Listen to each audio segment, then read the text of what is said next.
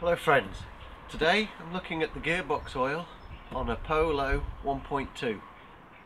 This car is in need of a gearbox oil change, so I'm going to show you how to drain the oil, how to refill it and how to check the level. There's the fill plug, which I'm putting my socket into now, and the drain plug is here just below the left hand drive shaft. So here I've got a hex 17mm socket that fits on a 1/2 inch socket ratchet. Now with a 55mm long hex socket you can get a ratchet handle on it, and there's just enough clearance past this engine stabilizer bar. Now I would suggest that before you take out the drain plug, you always make sure that you can get at and undo and take out the fill plug. The last thing you want to do is drain the oil out of the gearbox and then find you can't get any back in. Now here I've got the tool in the drain plug. I'm sure you can see that with this cross member in place, there simply isn't enough room to get a ratchet handle in this socket. So what I'm doing is using a 17mm spanner on the hex, and then with the rest of the hex into the drain plug, you can undo it with a spanner. And to get some extra leverage on it, you can see I've put an extra spanner on. Then after using a normal solid ring spanner, I've transferred to using a ratchet spanner. Once you've got the drain plug loose, use your tool, bring it the rest of the way, take it out gently.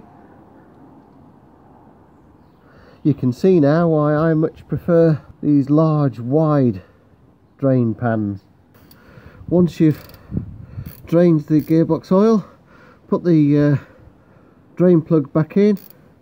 Here's some of the old oil that we've just taken out. As you can see, it's quite thick, black.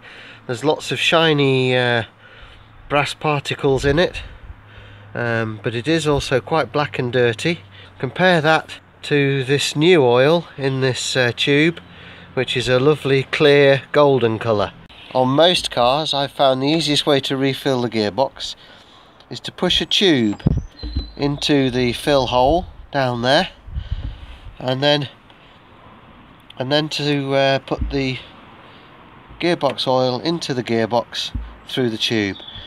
Now the size of the fill plug is such that you can get a tube of up to about 22mm diameter in there.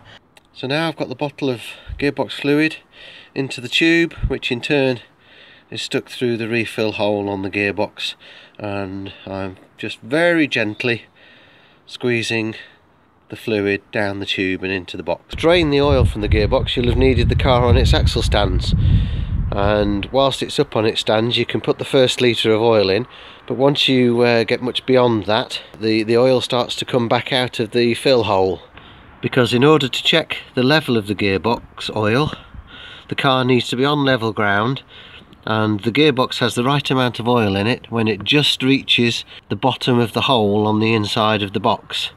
With the front of the car raised in the air, the gearbox oil rushes to the back of the box and gives you a false reading. And in actual fact, if you do it that way, you will end up with a gearbox that's got an insufficient amount of fluid in it. Having made sure that the gearbox is full, there was just a dribble of oil coming back out of the fill hole. To tighten the nut, once I've got it hand tight, I'm using my ratchets. Not so much difficult as awkward. It's easy enough to do, but it isn't simple. But it is worth doing. I ordinarily change the gearbox oil in my cars roughly every 50,000 miles. I hope you found this video useful and instructive. If you did, give it a thumbs up, put some comments in the box about your own experiences, and I'll see you on the other side of that lens sometime soon.